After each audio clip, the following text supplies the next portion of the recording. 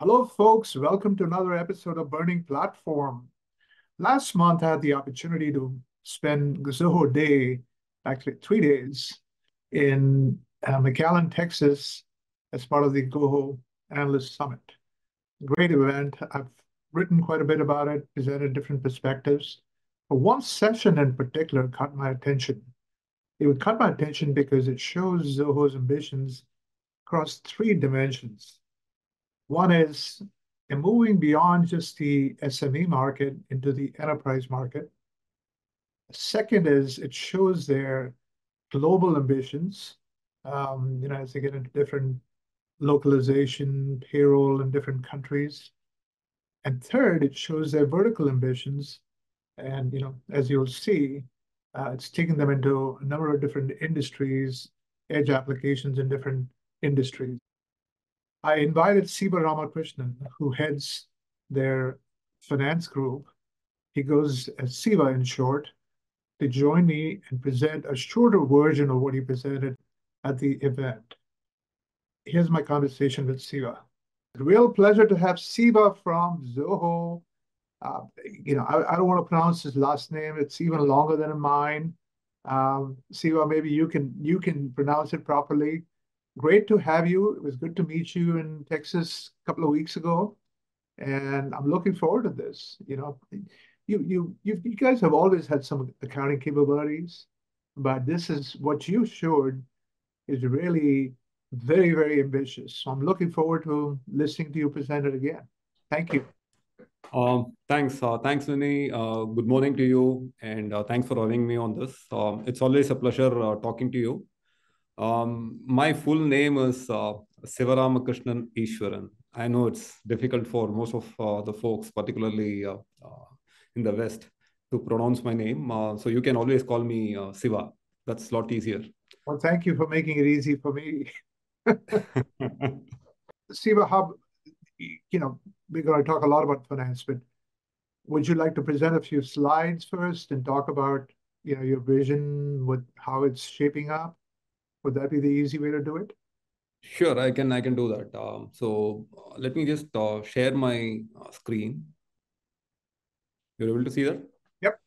So, it's not just about finance. Okay. So we are a finance and operations platform.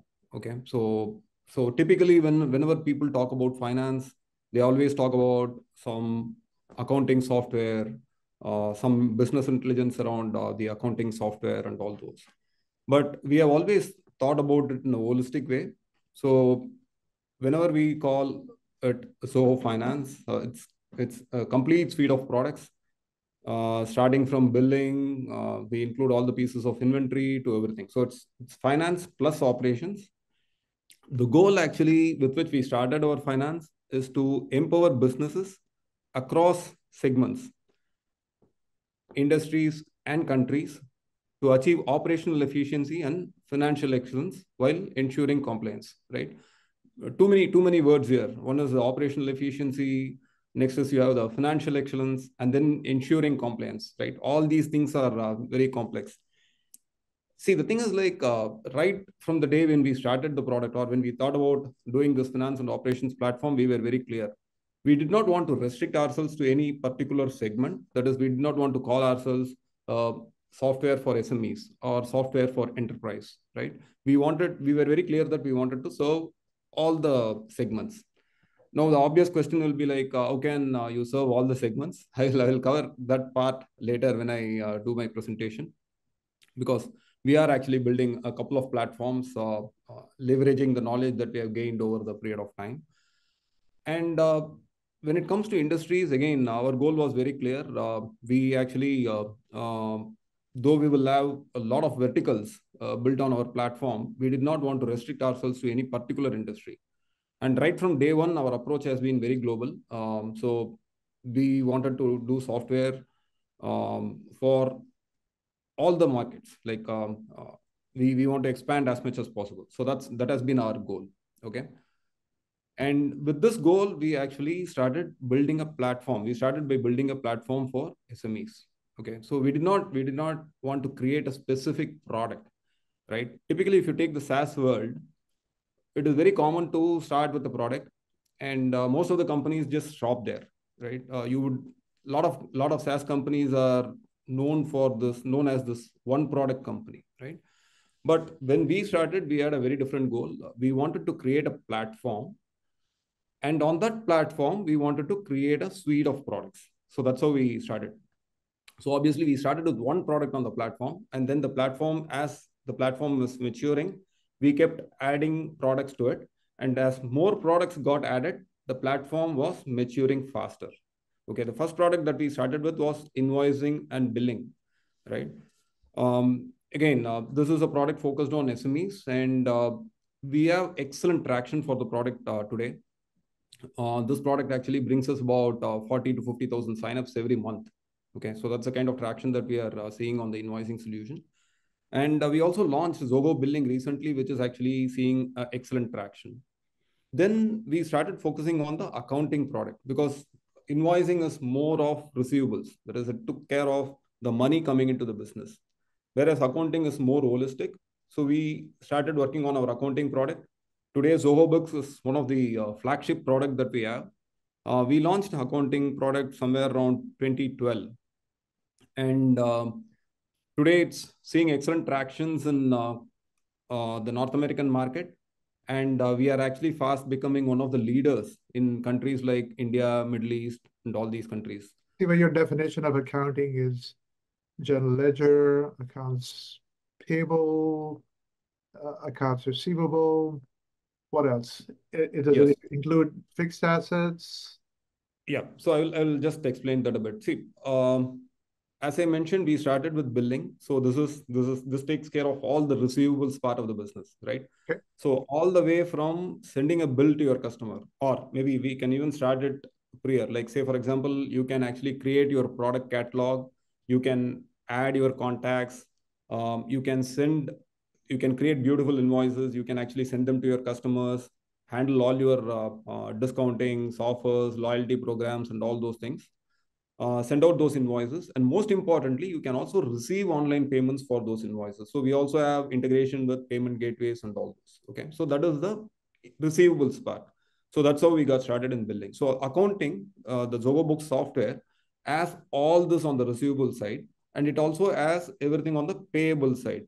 So right from creating your purchase order to managing your bills, that is the vendor who sends the bills, to managing the payouts to the vendors.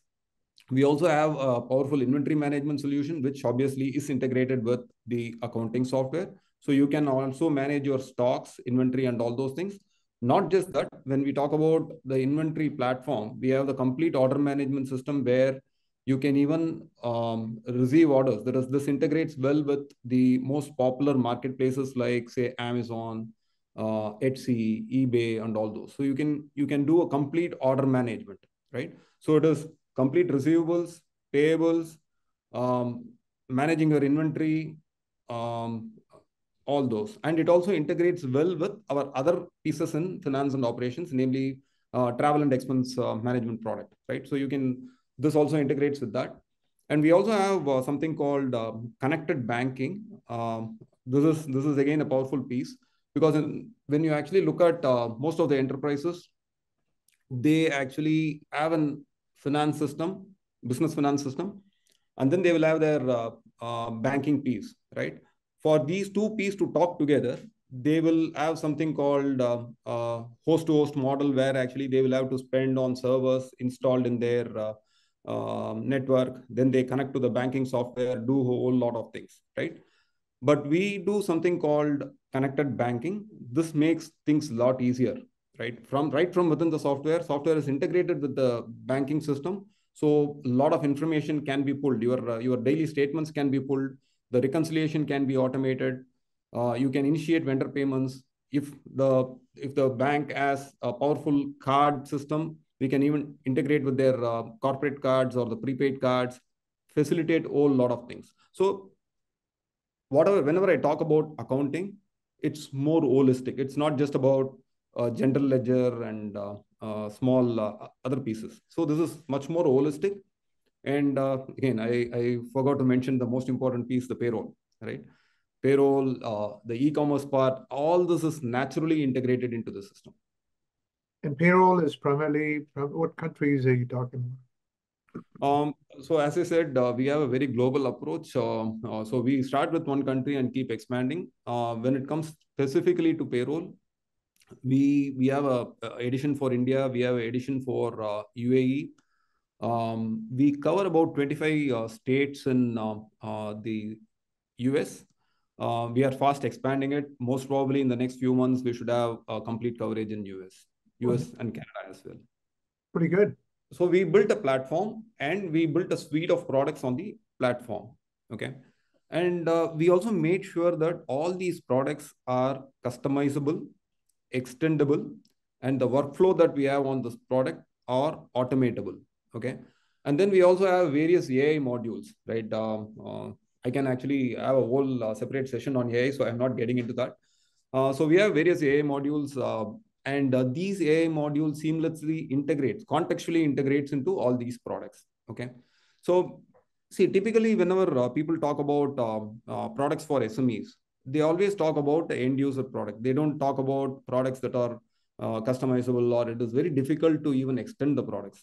But however, since we took a platform approach, we made it clear that all the products should be customizable, very easily extendable. That is, you should be able to use the APIs, or you should be able to create plugins or embed widgets into the product, and all those things should be possible. This is what we ensured. Okay. So this makes the platform really, really powerful. And since we took the platform approach, it was also easier for us to expand our geographical reach. Most of the products, if you actually look at it, they stop with one or two regions, right? Say particularly in finance, it's very difficult because maintaining that compliance is very intensive. So if you actually look at the popular finance software, they will generally restrict themselves to one or two regions. Okay, say QuickBooks, right? 95% of their market share comes from 95% of the revenue comes from US. Only 5% of the remaining comes outside the world, and even there, actually, they are exiting most of the markets because of all the compliance, regulations, rules, all those things, right? On the other hand, we are actually constantly expanding, right? So we have edition for all these countries, right? From US to Canada, most of the countries in Middle East, edition for India. We are also expanding in the European market. So we have edition for all those countries, and most importantly, we are also accredited by most of the central bodies. Like, say, for example, we are recognized by the HMRC in UK. We are one of the GST Suvidha providers in India, ZATCA in Saudi, FTA in UAE, right? So we are into all this. And if you actually look at the compliance part, it's not just one-time effort. The rules and regulations keep changing, right? And that's the challenge. Most of the products exit the market because it's very difficult for them to follow all those rules, regulations, and keep updating the software on a regular basis. On the other hand, since we have taken a platform approach, it makes it easier for us to do it.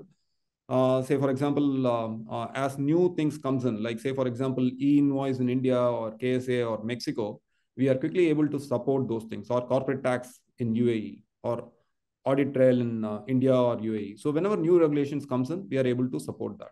What do you find when it comes to these innovations like e-invoicing, right? A lot of governments around the world are looking at that.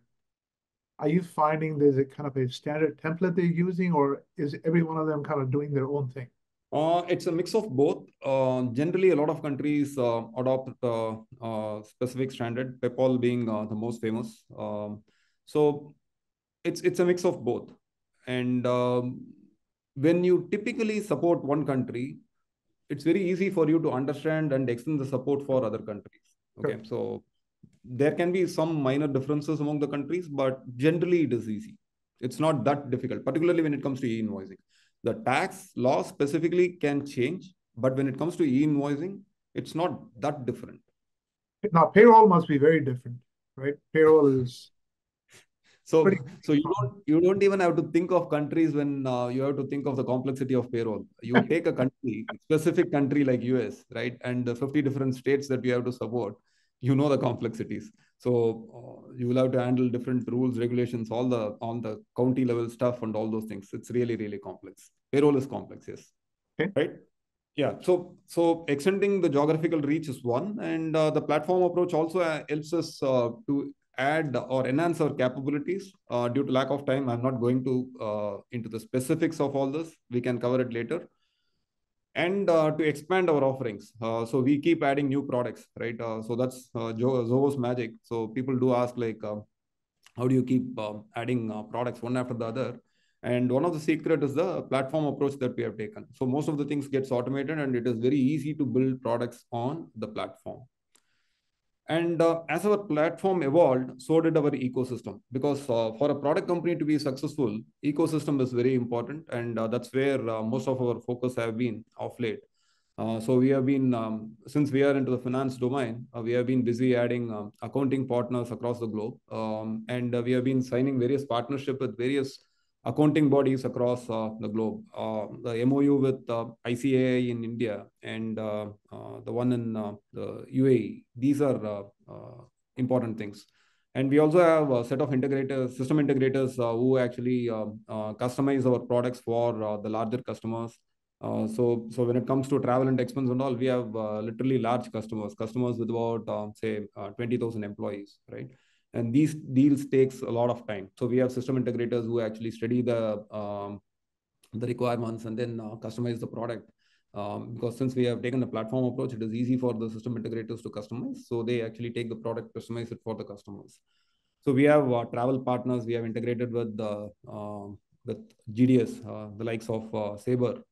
And that makes it easier for people to book the flight tickets, the cabs or the trains or the hotels, everything right from within the product. So that's why I say, like, when I talk about finance and operations, we are not limited to just the chart of accounts, the general ledger and all those. I'm jumping ahead, but when it comes to e-commerce, you're dealing with a whole bunch of new players, right? Logistics players and so on.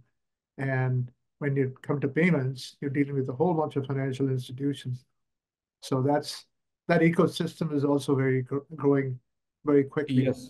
Yes. I have a few slides specific to that going forward. So I will cover that in that part.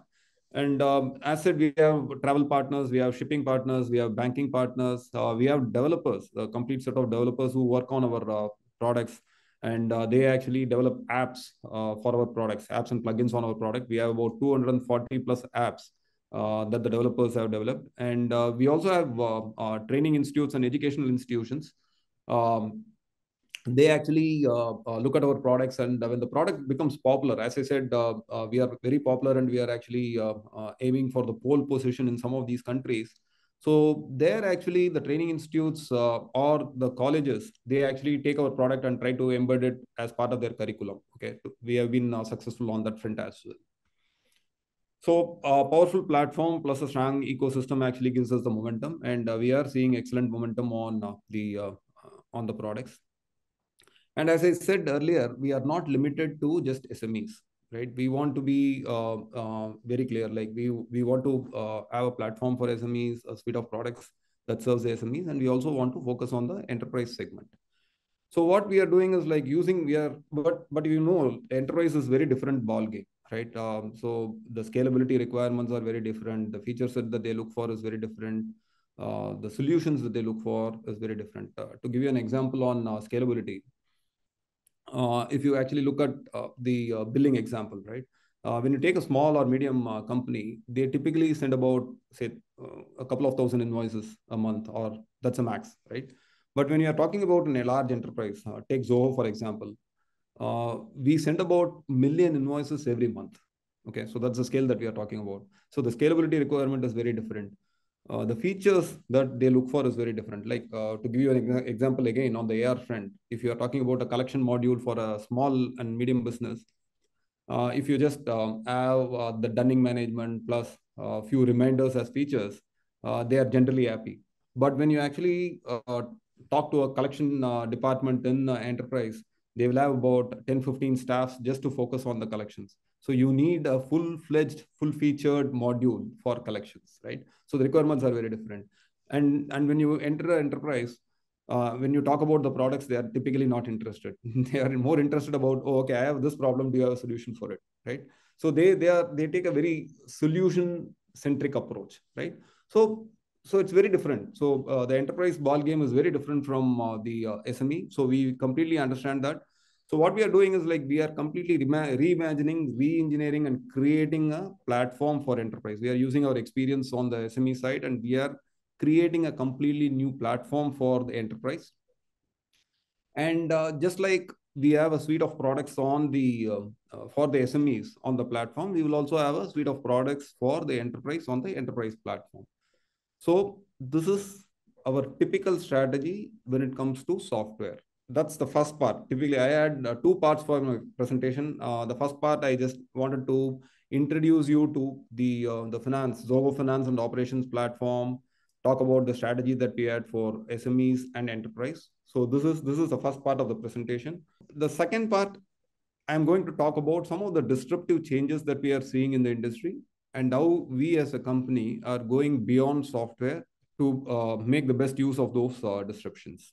So this is one popular quote you would have heard. This became very famous during the pandemic times, right? There are decades where nothing happens, and there are weeks where decades happen. And this was specifically in the context of the pandemic induced acceleration to some of uh, the growth that the communication and collaboration products, the retail products, the cloud accounting products saw during the pandemic, right? Companies like Zoom, they had an excellent time, and things just they saw a hockey stick growth during those times. See, the technology wise, the products are always there. You talk about the retail, or you talk about the communication collaboration software, or you talk about the cloud accounting products. The technology wise, they were always there. But these were disruptions waiting to happen, and the pandemic just induced that. Okay. So we see similar disruptions that are waiting to happen in payments, commerce, and credits. I will just talk about payments first. We have alternate rails that are emerging. So for a very long time, we know the monopoly or the duopolies who have been literally dominating this market, and credit cards generally dominate, right? Because of various reasons, the ease of use, the seamless the payments that they have, and all those, right? But now we see challengers emerging. We have something called UPI in India. For people in the western part of the world, maybe this is new, but here in the east, or particularly in India, literally everyone uses it.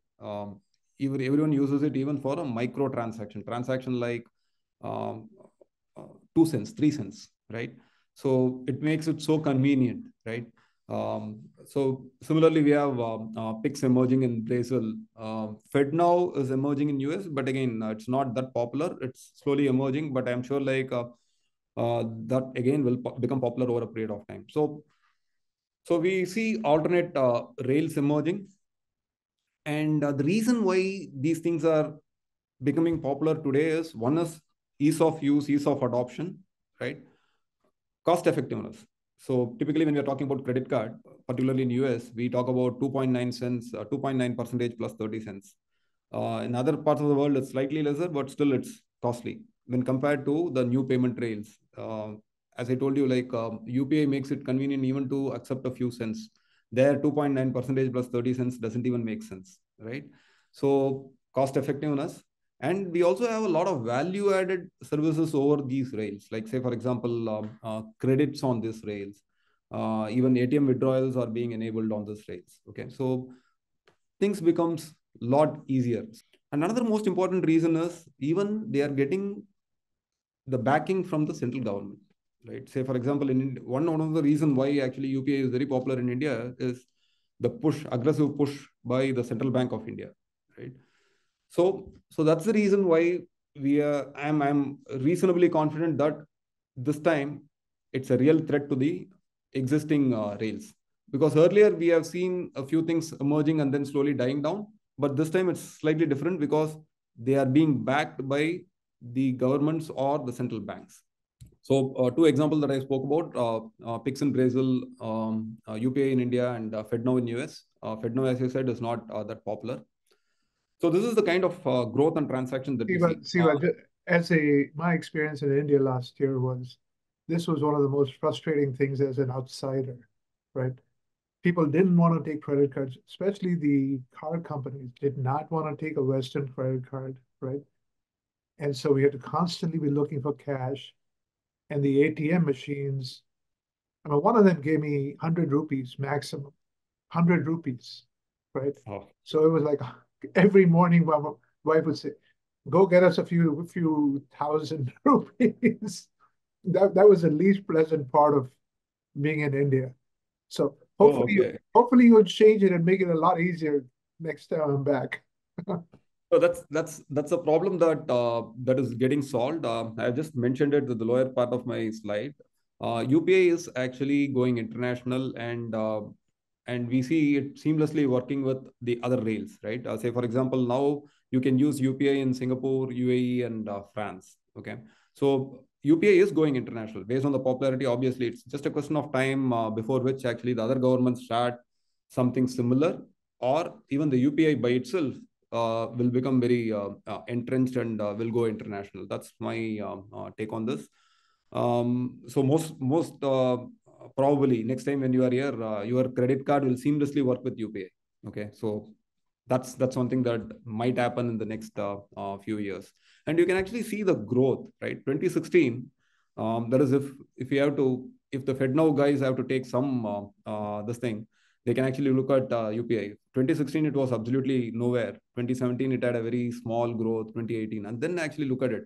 Now we are talking about 12 billion transactions a month, and the volume of transaction is about $220 billion a month. There is a precedent in the Oyster card, right? I mean that has spread around the world. The transit card that's used on London Underground, and it's very popular in Hong Kong and so on. So that's a precedent that's been happening for decades. So I'm sure UPI will disrupt the payment ecosystem. Yeah, so it's not just about UPI. The thing is like now most of the governments are realizing that the interchange need not be that high, right? So just spending about 3% of your transaction is not, it's not worth it. So that's where I see this disruption happening, and we are actually getting into the payments business. So that's why I said like we are not just an accounting software. So we are into operations, we are into payments. This is exciting. This is very differentiated because you're getting into treasury and banking and all those other things that many accounting software never managed to penetrate. Correct. And the best part is like whenever we get into it, we actually try to own the complete stack. Okay, so we start somewhere, but over a period of time, we own the complete stack. So it's not like we just take some other player, just rebrand them and use it as our payment technology. We don't do that. So we own the technology end to end. So that's what we do. And the best part is like we are not used to the high margins, so we don't have the baggage. So when we get in, we can be more experimental. And since we have alternate revenue channels, we can actually make a huge difference in this area. So that's what our bet is, right? So we are not used to this 2.9 plus 30, right? So we can actually be a lot more experimental, a lot more aggressive in the various markets. And the best part is like we start our game in a market where actually it is very difficult to make money in payments. Say India, the UPI, the MDR is zero. So it is very difficult to make money in payments in India. So we start there. And then when we expand to other countries in US, this 2.9 plus 30 becomes a luxury for us. So we can afford to do a lot of experiments. We don't have the baggage. We can actually make it big. So that'll be our mode. And the second thing that I want to talk about is the e-commerce, right? Just like the payment industry, there is a lot of change that is happening in e-commerce. Um, so if you actually look at the e-commerce market overall, they talk about it's about $1 trillion. Okay, but still, if you actually look at the penetration, right? This slide actually gives you the data. Um, the penetration is very less, particularly if you actually look at countries like India or other Asian countries. The penetration is really, really less, but the penetration is decent when it comes to China or US, right? The global average is about 20%. So just imagine what will happen if even the others who don't have access to this e-commerce industry gets into e-commerce, right? The potential is really huge. So that's a kind of change that this can bring in. However, there are some challenges for players to get in, right? If you are actually talking about a small enterprise or a SME to get into e-commerce, there are a lot of challenges. One is the technology barrier. First and foremost, they will not know what is the platform that they can use, Sure. the product that they can use. There will be challenges in even using the platform. Even if they decide on a particular platform, it will be very difficult for them to get the training and all those, right? So that is one barrier. And second thing is like, even let's say like they have adopted a particular platform and they have hosted all their products and all those. Discoverability is again the next problem, right? Say I as a small business can always take Zoho's commerce platform and then host all my products. But how will I get customers? So whenever we talk about commerce, people generally go to all the popular marketplaces and search for the products there. So discoverability is a huge issue, even if I am able to solve the technology barrier, right? And let's say like I even cross that. Okay, let's say like, oh, okay, I don't want to get into this discoverability issue. I can actually get on to a popular marketplace and host my products there, right? The challenge there is we don't have a lot of marketplaces. We have only one or two of them who dominate the market, and they squeeze the SMEs for commission, Sure. right? And what happens is, even let's say like I as a small business or a medium business, I'm okay with the commission. Okay, let me give that commission. And then my product becomes very popular in the marketplace. Then I stand a risk of what I call as Amazonification. Okay, so what I mean by that is the marketplaces will actually put out a private label, a private brand of my product, and they will steal the market from me, right? So that's a real risk that I stand. So there are huge challenges for a SME to get onto this, right? If you want to come out of this, the solution is we have to break the monopolies and democratize e-commerce, right? And that is exactly what is happening in India. So we have some of these things getting introduced in India, but I'm sure like whenever something good happens, this actually crosses all the borders Sure. and gets adopted very quickly across the globe, right? So that's how I look at all this. So we have ONDC. ONDC stands for Open Network for Digital Commerce. So what ONDC does is it completely democratizes and disintermediates e-commerce. So what it does is like it does essentially two things. One is it unbundles, and it is also a standard for interoperability. What I mean by unbundling is, see, today you have popular marketplaces, and if some new player wants to come in and create a marketplace, it's a huge challenge because the existing marketplaces spends billions of dollars on both the sides. One is to acquire customers on one side, and then to encourage sellers to sell on their platform on the other side, and then they also spend it on the logistics. So there are three different challenges here, and the existing marketplaces spends billions of dollars, right? And the new player might be good in one thing, like say for example, they might have a lot of consumers, but they may not be good in attracting the sellers, or maybe they will not be able to handle the logistics problem.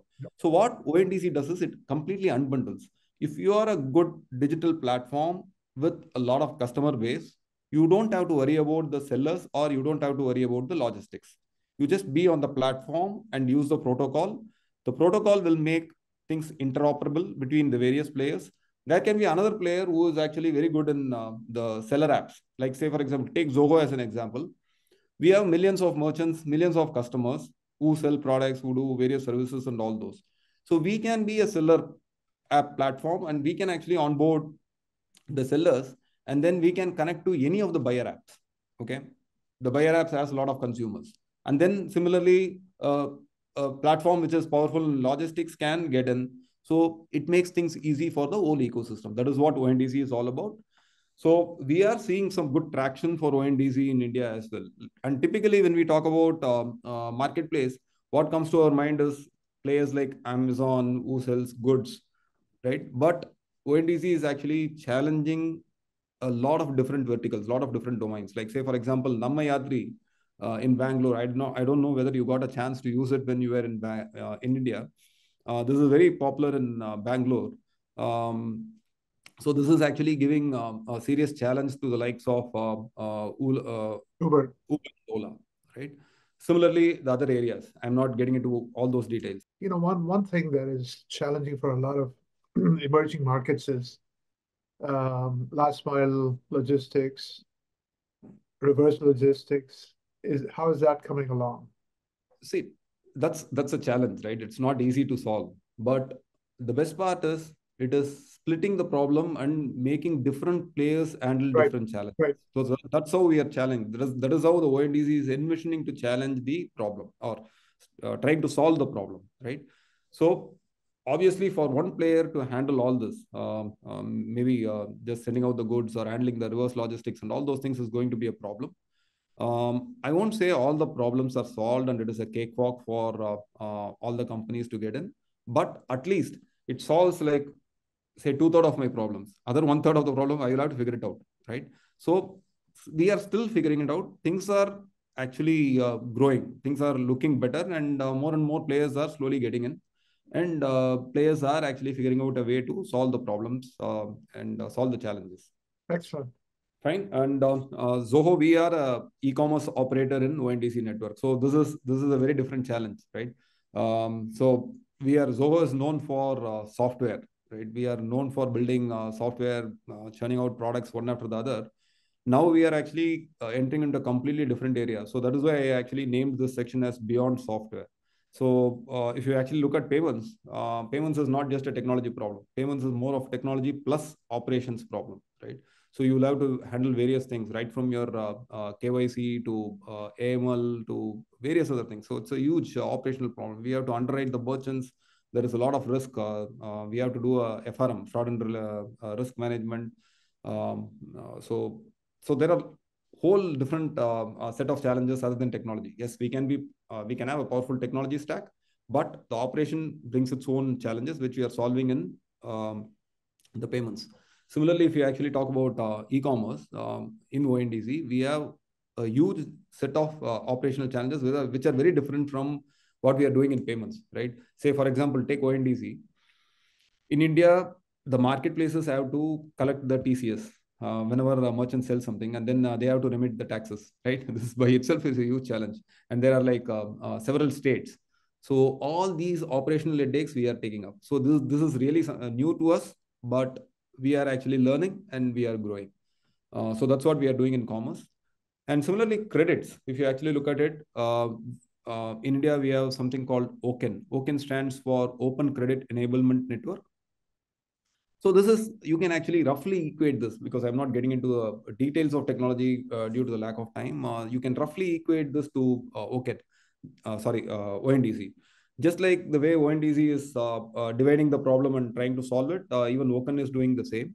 So whenever it comes to lending, it has two problems, two challenges. One is the reach. How can I reach out to my potential customers? And then you have the fund problem, right? So what OCEN is doing is it is connecting the lenders and the digital platforms.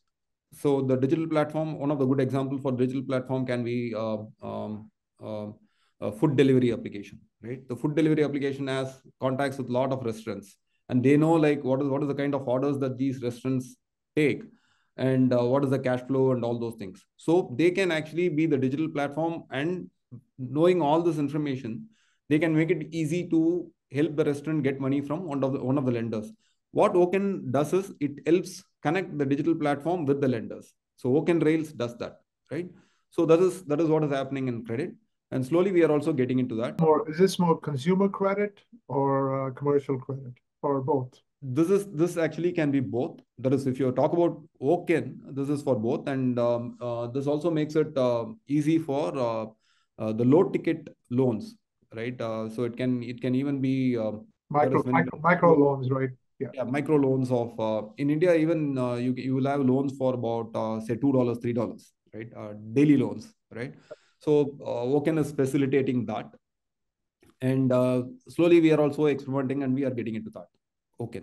So we as a company, we are actually getting into looking at all this disruption, and we are seeing as to how we can actually make the best use of all this, and we are slowly getting into some of these things. Okay.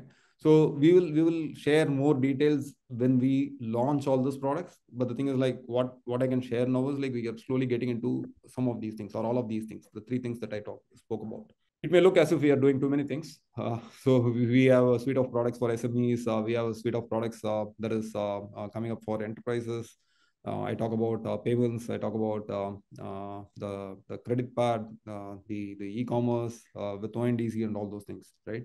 So the real power is actually connecting all these dots. It's not about just throwing out products one after the other, but to but to guide the customer, give him the right solution and guide him the right way. Like say, for example, helping the customer sell online with the commerce store, and then helping him with the inventory management problem. Then giving him something like, oh, hey, you are using these two. We can also make it easy for you to do accounting. Give the accounting part, right? And once he has all the three, we can also make it easy for the payments. I think to answer your question, are you doing too many things? It's a question of when are you planning to release these different things? Have you started to announce when some of these things will be available? Yeah, you should be seeing some of these things this year. Like say, for example, ONDC, we already have a platform. We have onboarded, we have started onboarding customers, and we are seeing thousands of orders on a daily basis. That's on the commerce part. Payments, you should be seeing some of the announcement later this year. So in fact, we have started giving early access to some of the customers, and we have onboarded thousands of customers. Okay. But again, 1,000 is not a huge number for our scale. Since we already have a platform where millions of customers are using us, it's not a huge number for our scale. We want to we have set ourselves a threshold, and when we cross the threshold, we will make a public launch of the payments product. Similarly, we have slowly started experimenting with some of the financial services part for the credit as well. Now you made the point yourself that the enterprise is quite different, right? Not just the platform, the go-to-market is also different, right? When are you going to start to announce some of that? I completely agree with you. Enterprise is a very different ball game, right? So even I agree with you. The go-to-market, the way we actually do the selling, all those things is going to be different. So selling to a SME, you can even have it's pretty digital. Yeah, it's very digital, right? correct. So you can just have a digital this thing, and you can expect a few hundred or a few thousand customers to sign up your product, and they can try, they can use, and then they can get on board. But that's not never the case with the enterprise. You will have to go and do a hard sell. You should have an enterprise selling team. So these are some of the challenges that we will have to face. We as a company, we will have to learn. We will have to get it done. But the thing is, like, so we have a lot of different channels of revenue. So that actually will give us the time and energy to actually solve the other problem, the GTM problem of the enterprise. Well, I'm looking forward to hearing that plan, a little more definitive plan on that. I'm sure when you're ready, you will share that with us. But Yes. yeah, now this is your vision is so broad, and I'm really pleased to see that. Like you say, it's not just core accounting; it's much broader. You're really getting into verticals. This is a banking and financial services vertical offering, just about. Yes. Thanks for that. I'm seeing a lot of interest, especially in industrial equipment makers, on the whole asset area. So what's happening in that sector is they're finding products get commoditized much quicker than they ever did, right? Even if they're selling airplanes or mining equipment or the complex assets. So they're moving more and more into services, maintenance, monitoring, and they're selling much more as a service, but outcome based, right? So like Rolls-Royce Aviation doesn't sell engines anymore to airlines. They sell power by the hour. So if a plane takes off, they get paid. If it doesn't take off, then they don't get paid, right? But to be able to do that, there's so much technology needed: digital twins, IoT, complex configurators for bringing in product and service and financing and all that, right? So there's a lot of interest in asset management and related maintenance and related service. So maybe something you want to think about. I know you have plenty on your plate, but maybe something you want to think about is the asset accounting area, asset in general, not just accounting, is going to be your opportunity. Yeah, I completely agree with you. And this reminds me of Sridhar even talking about just solving things for the enterprise. Like, say, for example, whatever Sridhar says is like when a customer comes to us and he sees some gaps in the product, then we have to just take it up and solve the problem for the customers without charging them for it. So they don't stand any risk, right? They just give us the requirements and then they start using the product, and we just charge for the license without charging anything for the customization, because customization could be will be our IP, right? So we can actually solve the end-to-end problem for them. So they stand to gain because they don't have to pay anything for the services part, and they just enjoy when the deployment is successful and they are happy about it, they start paying for the license. So this is something similar that you're talking about in a different industry. I completely agree with that, and asset management is one large area that we have to focus on. So we will have the fixed asset management and all those parts coming into our product very quickly. But whatever you are talking about is much broader. So definitely that's sometime down the line. It's a huge market because as complex assets. If you think about industries, they're from everywhere from manufacturing to anything that has robotics to utilities to aviation, shipping, mining. So something that could be a very big sector for you. I agree. Was Siva, this is fantastic. Thank you so much. Thanks, Vinny. Thanks for your time, and thanks for having me on this. It's You always know, a pleasure. come back every 6 months. Give me an update. We'd love to have you every few months, and you can share, hey, my vision has grown, or no, it's not grown, but I'm delivering this. Either way, come and present every few Sure, months. I'll be happy to do that. Keep on doing what you're doing. Thank you. Thank you. Well, that was impressive. I mentioned we were going to talk about Zoho's ambitions in many different dimensions. Zoho has already been globalizing for years. I've interviewed several of their regional heads in other episodes, but it was also interesting to see how they're trying to move into the enterprise and also all the different industries they'll be touching on, from financial services to retail to logistics and so on. I mean, all this is going to take, a lot more investment, slightly different culture, go-to-market channels, etc. So it's going to be fascinating to see how, Zoho makes that transition. But they've been very successful delivering to what they promise for several years now. So, I don't have any doubts they'll continue to do pretty well. But we look forward to hosting them every few months and see how they make progress.